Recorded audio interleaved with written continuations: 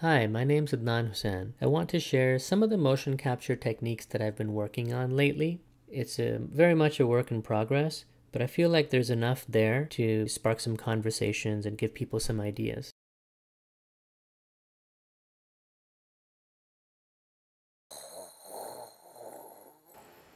हाँ हाँ, बहुत सोहनी लग रही हैं।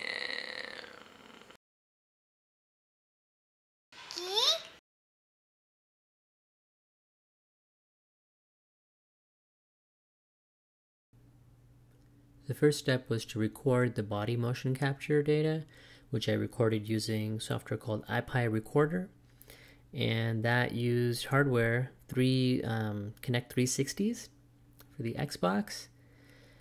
In this recording, you can see the depth sensor data, and then in the corner of each window, you can see the RGB, like there's the color data.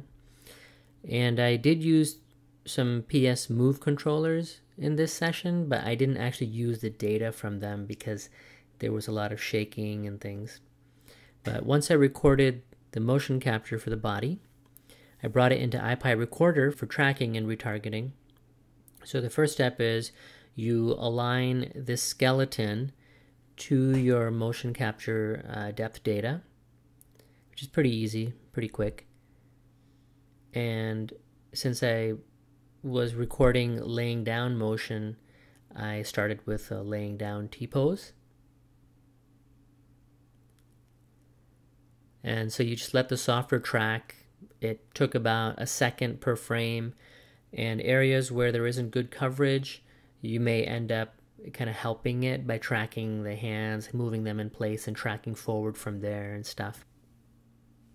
So to retarget the data, I brought in an FBX containing an FK skeleton with my model skin to it, and I retargeted the motion capture data to my character and then exported that out as an FBX file.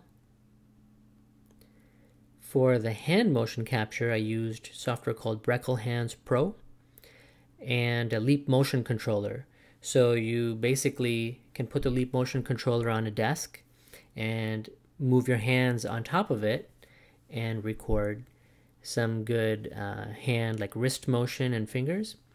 For facial motion capture, I use the FaceCap app in the iPhone X, and this is a lot of fun. So you can see like the video and then the motion capture data being applied to the face. The next step after that was to take all of that data and apply it to my rig in Maya.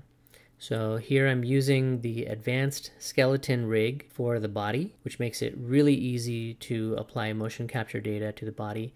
I basically imported my rig into a new file and imported the motion capture FBX for the body. And advanced skeleton, as you can see, once I hooked it all up, the motion capture data was on the rig. Now, there are a few issues, like the hands are going through the body and things like that, but those are not really anything difficult to fix using some animation layers and offsets. But overall, it's like I got about 70% of the way there with the motion capture. So using advanced skeleton, I was able to just use like the mocap mapper and connect the motion capture skeleton to the rig. Once the data looked good, I was able to bake the keyframes onto the controls for the rig, which makes it really easy to just create a new animation layer and make all your edits and things in there. Create offset layers to make adjustments and then bake it down. And I reduced some keys here and there just to get some of the little bits of jitter, maybe like too many keyframes in there, like that, those micro movements out. Especially because this is a more stylized character, you don't really need all of that. And so here you can kind of see a bit of the process once it's been cleaned up. No facial motion capture on this yet, and no hand motion capture either, but just the body, having offset the arms, rotated them a bit, and reduced some of the keyframes and kind of chosen just the portion of the motion capture that I wanted for the shot. It was really easy to record multiple takes and have lots and lots of data. This ended up being a 435 frame shot, which would have taken a long time for me to animate, And by using motion capture, I feel like I was able to get to a place where I just needed to refine it further a lot quicker. So in this file, you can see the facial motion capture on the 3D head that's kind of floating above the character. So that's the FBX that FaceCap exports, and it basically has all the blend shapes from Apple's AR kit keyframed on here based on the motion capture that I recorded. So I used that to drive the facial controls for my custom facial rig on this character. And I actually have more than the 50 AR kit blend shapes. I added additional ones for some visemes for kind of pronouncing words and things, and some other expressions. But just with the custom Python script, I was able to transfer that data over to get this motion capture facial data to drive my facial rig.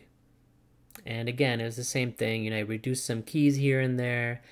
I offset a few F curves to make the jaw not open as wide, and I added some additional animation on top. So for the hands, you can see this is the FBX from Breckle hands. So I took the wrist and I constrained it to the wrists of my rig, so both hands were oriented correctly and they were moving with the character. Again, I created a custom Python script to do that. And after that, it was just a matter of applying those rotation values to the hand controls on the rig. And again, since it was just keyframes on the controls at that point, it's easy to edit the F curves and edit the animation any way that you need at that point, because they're just keyframes on your controls. And so here at the end, you can see all the data brought into Unreal, and it's all rendered in real time, including the hair, which is created in XGen and then exported as Alembics out. So this was just a proof of concept to test out some of these techniques to create the workflow for my animated film. I plan to take it a lot further, but I feel like it's at a good starting point to where hopefully you can see how you can use motion capture even if you don't have a huge budget and don't have a lot of resources to really add to the quality of your performance. If you're interested in learning more, hit the subscribe button and let me know your thoughts. If you have any suggestions for making improvements, that would be amazing. I mean, I'm just kind of figuring it out as I go. And thanks a lot for watching.